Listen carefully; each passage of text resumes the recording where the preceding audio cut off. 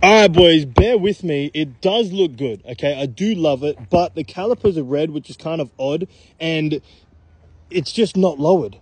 Like, it looks really high, which makes the wheel look small. It's not. They're 20 by 10.5s. They look wide as fuck at the back. I'll show you. I don't know if you can actually see. Oh.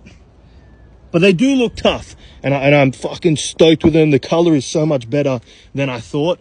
So much better in person. Look how clean that is. The design, yeah, it's sick. But the red calipers are just whack, bro.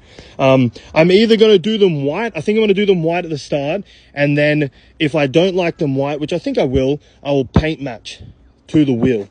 But I think white might look best. But yeah, bro, I'm going to do XYZ coilovers in the front and then bag the rear. I was going to wait a little bit to do that, but I think as soon as she goes in to get all the performance mods, I'm going to get the calipers painted and drop this bitch because it's a monster truck right now.